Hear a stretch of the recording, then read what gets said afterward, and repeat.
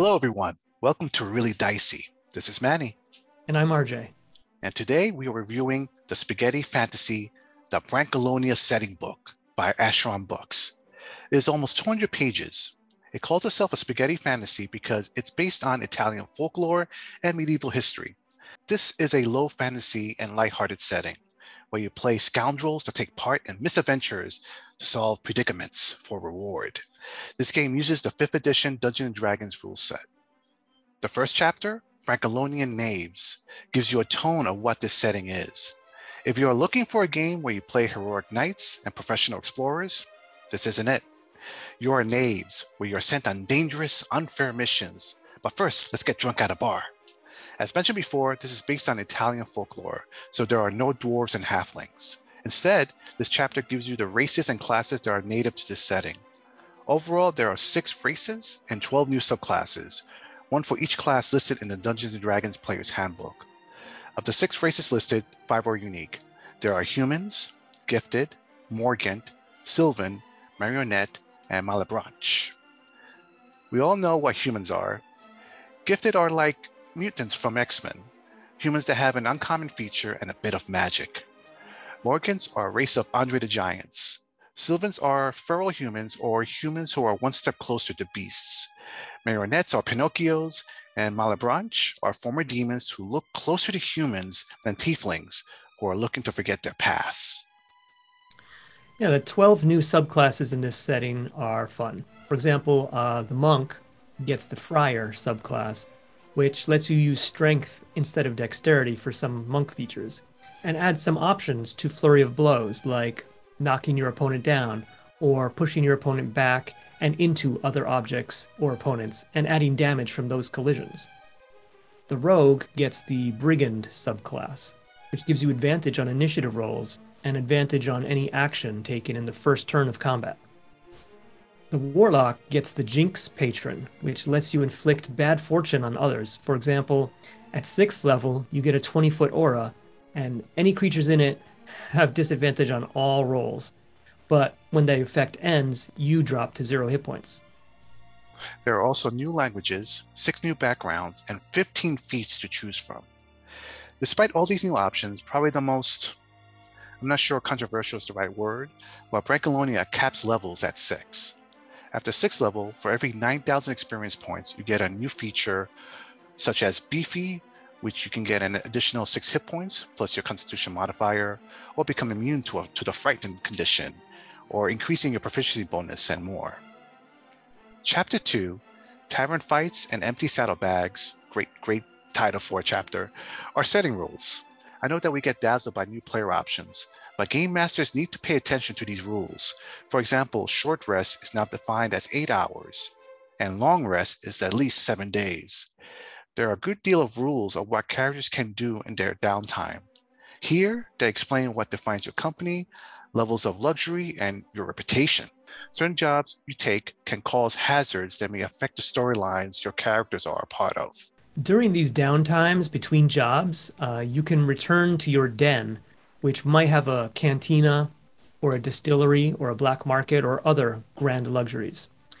Each of these things opens up downtime activities for you. For example, a black market opens up options for acquiring magic items. As your knaves earn money from jobs, they might choose to make their den more useful by adding more or better grand luxuries.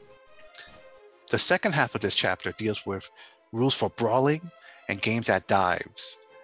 I'm really impressed with the brawling rules. Finally, there are rules for fighting for situations where you don't have to worry about hit point damage that are also creative, like using props, magic, and super moves that only certain classes can use. The section on dive games includes interesting parts about different gambling contests, and revelry, which is game story mechanics that reveal what happens to a character and their coins after a week celebrating. The brawl rules are definitely a highlight of this book. It's a simple system for non-lethal combat. As soon as swords are drawn, the brawl ends and it's normal combat, and you'll all be charged with attempted or successful murder.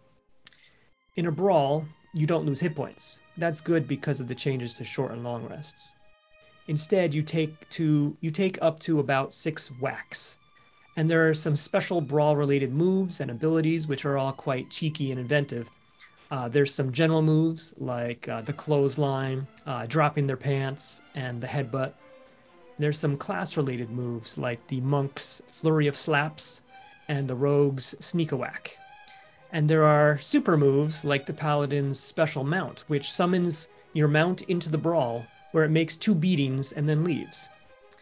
Losing a brawl is mostly a danger to your pride, and trophies are allowed to be taken by the victor.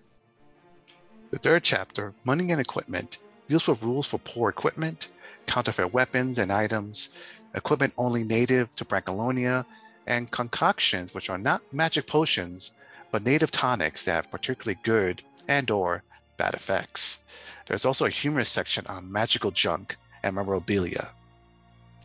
Yeah, shoddy equipment is equipment that is 1/10 the cost of regular equipment, and it looks terrible and grants you penalties on social interactions because everyone's looking down at you for owning such an embarrassing item.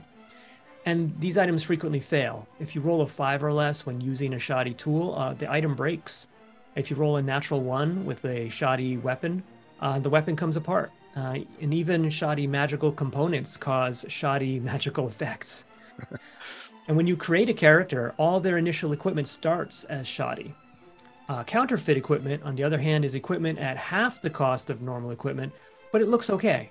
It's still terrible and prone to breaking in exactly the same way, but nobody will notice that it's a counterfeit at first glance. Personally, my favorite weapon I wanted to give to my players is a Dagger of Terror.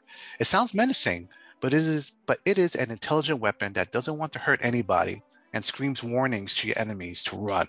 The first part of Chapter 4, Running Brancalonia, is a great section for game masters to help capture the right tone of this book and setting up enemies and heists, as well as tips to how players can form a band and setting up your first session. There are expanded sections about the law of the land, being a bounty hunter, and the use of prophecy.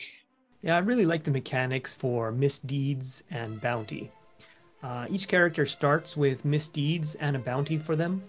And as play proceeds, their actions add to their misdeeds and to the bounty on their heads.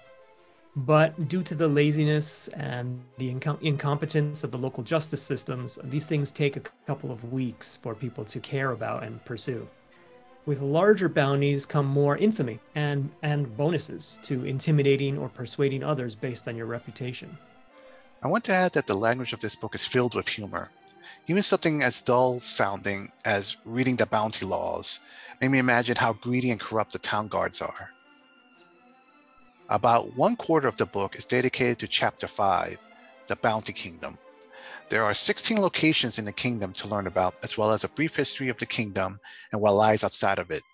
Each location has its own flair and style and unique dangers. Vortigana is a domain ruled by merchants that are constantly besieged by pirates. Maids will find jobs in dangerous, unexplored locations, hopefully to find some lost artifacts. And Piana Verna is filled with swamps, with fugitives and witches hidden within. I was expecting this setting to be much smaller, but I think there's quite a lot of variety in the different regions. It's definitely enough to have a lot of travels or adventures in this world. Chapter 6, In Search of Quatrains, is a 30-page collection of 7 adventures made for those not only new to Brancalonia, but new to role-playing as well. I'll try not to spoil too much, but the adventures are easy to understand and different enough from one another to give you a full sense of what this book offers. Last but not least, Chapter 7, New Monsters and Enemies, which has new monsters and NPCs for Brancalonia.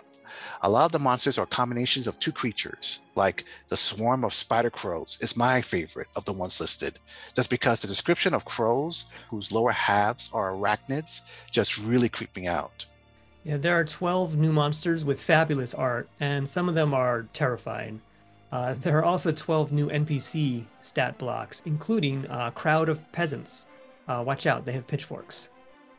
In conclusion, I think this is a fun setting. You get to play knaves, running from the law, dealing with incompetence, making a name for yourselves.